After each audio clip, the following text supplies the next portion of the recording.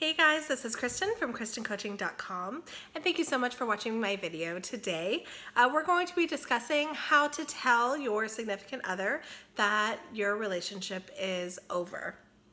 A lot of times, making the decision to end the relationship can be a lot easier than actually having the conversation with your other half who you're in the relationship with now and letting him or her know that you have decided to end it. Sometimes, obviously, making that decision is harder than saying things, but oftentimes you'd be surprised that, knowing when and where and how to have this really, really hard conversation. A conversation that you don't normally have, that you probably maybe even never had in your lifetime. Unfortunately, there's no breakup manual that they give you at the start of relationships. So you're kind of left to fend for yourself and figure out, oh crap, how do I do this?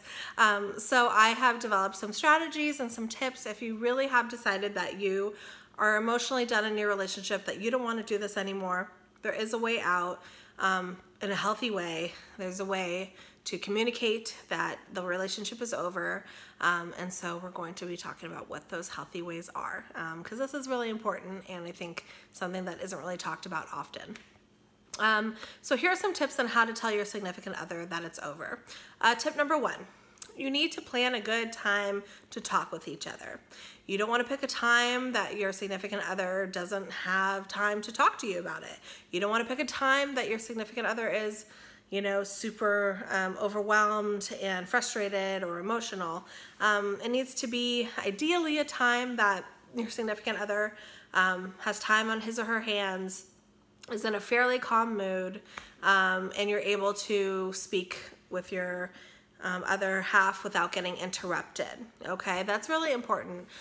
There's never going to be a perfect time, and I think people wait for that perfect moment for it to happen, but that's not going to happen, and that's why I say you have to plan a good time to talk. Don't just wait for the good time. Sometimes saying like, hey, I need to talk to you about something pretty important. Can we talk tonight after dinner, or can we talk tonight before bed, or something like that? But maybe don't plan right before bed where you guys are exhausted, but maybe or talk in the morning or whatever it is, but plan a good time is really, really important. That way your significant other carves out time for you and you're able to really sit down privately, have that one-on-one. Okay, so it's really important to do that. Tip number two. When you're going to be ending the relationship, you just need to be honest about it. It's almost like ripping off a Band-Aid, but not in a harsh way, but just in a really honest, genuine way. And letting your significant other know that, hey, this just is not working out for me. I'm not feeling fulfilled anymore. I'm not feeling in love anymore. Whatever your reasons are, I think it's important that your significant other has the right to know what has happened, why it's happened, why you're doing what you're doing, and just being very clear about it, being obviously honest in how you feel and actually confident in how you feel and confident in your decision. If you're kind of saying it in an insecure way or a wishy-washy way, that can sometimes actually make your significant other feel that, oh, maybe there's a chance that you're going to change your mind. So it's really important to be strong in your convictions and be honest about what you're saying. So be real, be honest, be forthcoming about it.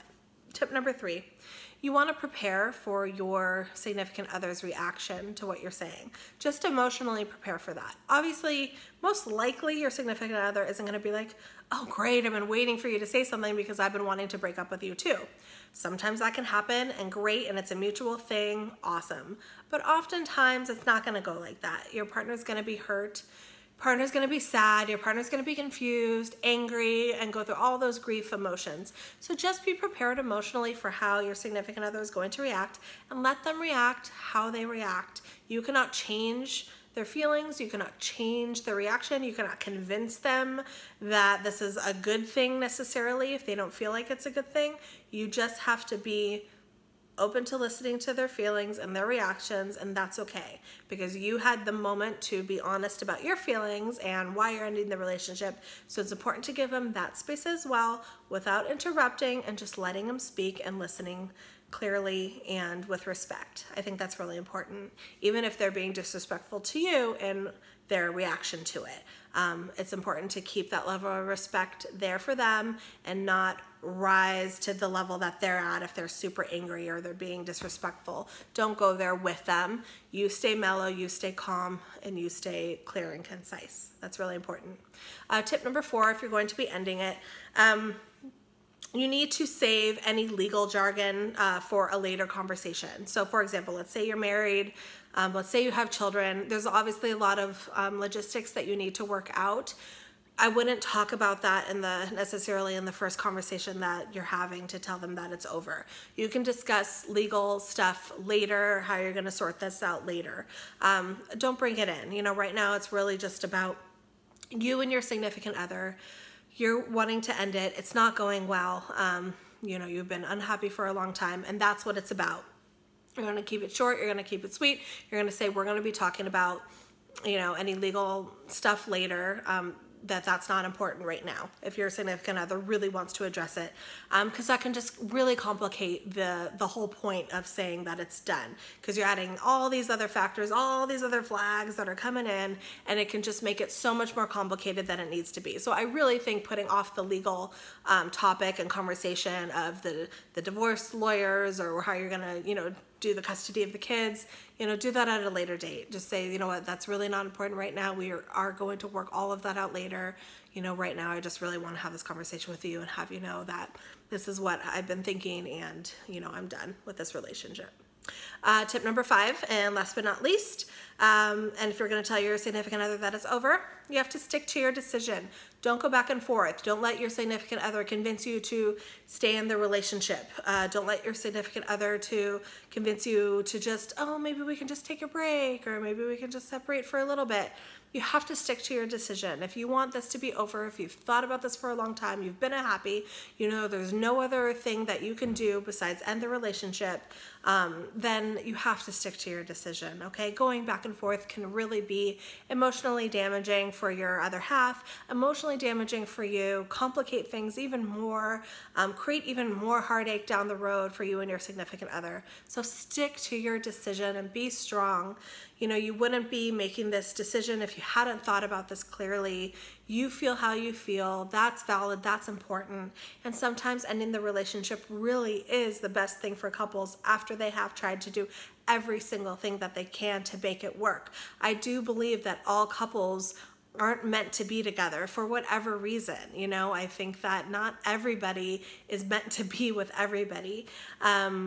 You know, I do think that people can learn tools and relationship skills to make things a lot healthier and gel a lot more, but not both people in the relationship aren't always going to want to learn that and utilize skills to the best of their ability, and they're not going to want to improve themselves and do all the things that they need to do to be good partners to you, or vice versa, right? So it's not always meant to be. It's not always meant to jive, and it's not going to.